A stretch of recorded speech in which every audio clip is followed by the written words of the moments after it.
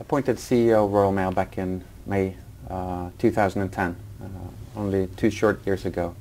And it was clearly, at the time, an organization in need of fundamental change.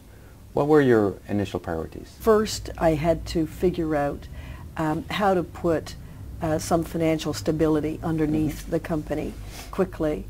And that very immediately brought me face to face with the need for a wholesale regulatory reform, because the company had not been successful for a very long time. It had been cash negative then 4 years in a row, and it could not be successful if we couldn't completely get out of the stranglehold of the regulatory approach that had been taken. Establishing some sort of overall vision for where you're heading in the long term, is that something that comes later, or does it need to be put in place early on in the process? In the Royal Mail, within 6 months, we really knew that we had to do 3 things. We had to review all of our products and services and all of our operations to be brilliant at the basics. The second thing you have to have is a really strong commercial DNA. And if you've been government owned for many years, and if every aspect of your business has been regulated, so it's kind of been run by remote control, then importing a commercial DNA into the company is not something that's going to happen overnight. Now you're in a position to start growing the business and to look at, where do I have competitive advantage? What is it about this operation, this brand, the trust that people have in this company that makes us the best? In which areas can that be said to be true? And I think for us, we are going to really benefit from our 35% share of the parcel and packet business. E-retailing is exploding in the UK. To what extent would you say we have the people, and it's more about leveraging what we have and adapting culture versus a need to bring on more people from the outside? I think we have in our company some of the greatest people in the logistics business anywhere. But if you're going to capitalize on growth, and the growth is going to occur in new areas, now you have to import new skills to help you leverage what you have. Direct marketing is a perfectly good example. We have been terrific at delivering direct marketing materials, but now we want to add value. We want to capitalize on the data that we have so that our return on marketing spend can continue to go up and up. So now we need to import an advertising mentality into our direct marketing offer. In your experience, embarking on a significant transformation, how important is it to change the organizational structure and parts of the leadership team? If you have the right people, you can overcome organizational problems. But if you don't have the right people, then the fact that your organization is brilliant, it's not going to get you there. Yes. But that said, organizations need to be at least sufficiently tidy where people can understand how they report up in a large organization, and on the other hand, senior people can understand what exactly am I responsible for. The organization at a certain level has to signal what you think is very important for the next 3 or 4 years. We had to put the customer in a position in the Royal Mail so that it became a part of every conversation that we had at the management table and actually throughout the whole organization. And then ultimately, the role of the CEO.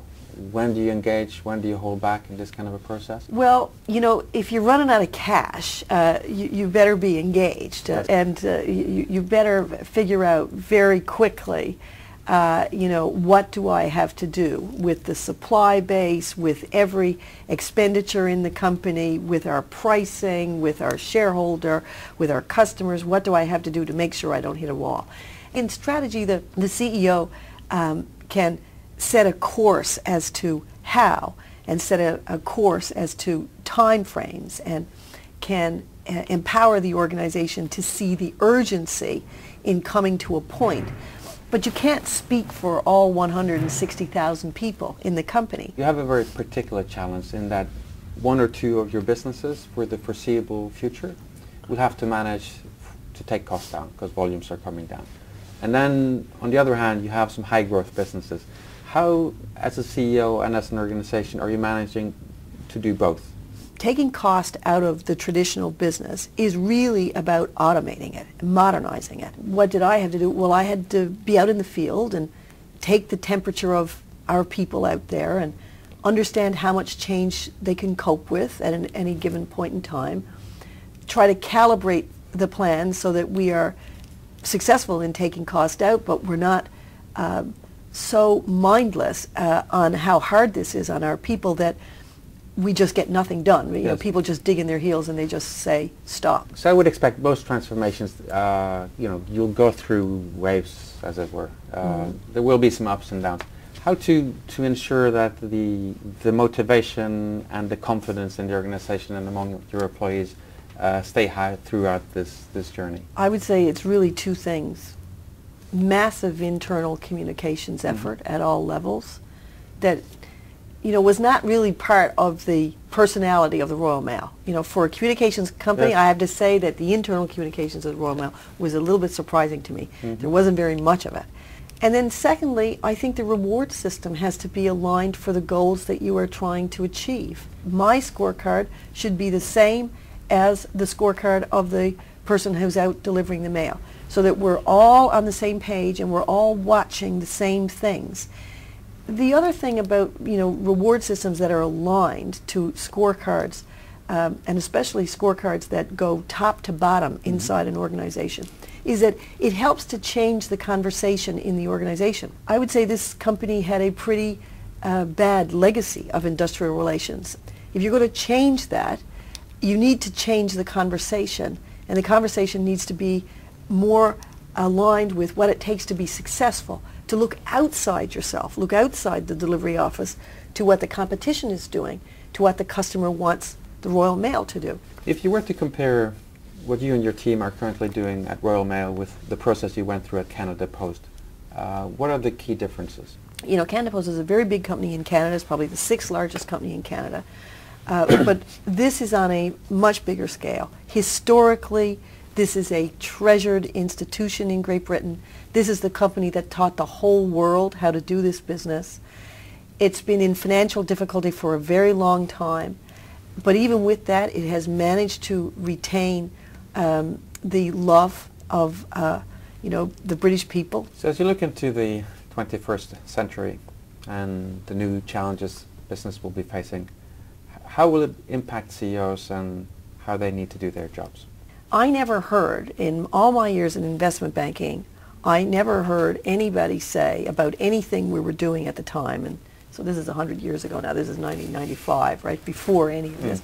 I never heard anyone ever say, but is that the right thing to do?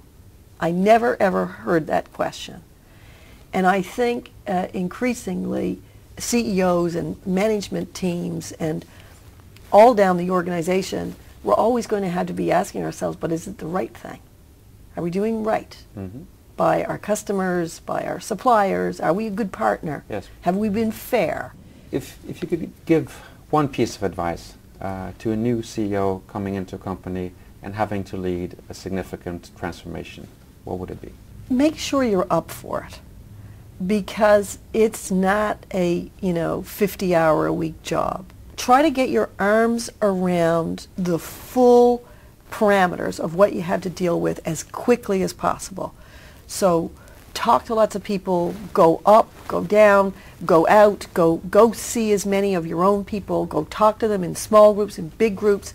You really have to understand that social media has changed everything about what our people think every minute of the day about our company, and they're either going to be great ambassadors for your company or they're going to be detractors.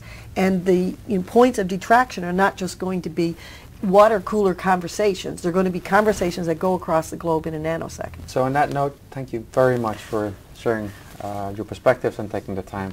It was a pleasure. Thank you.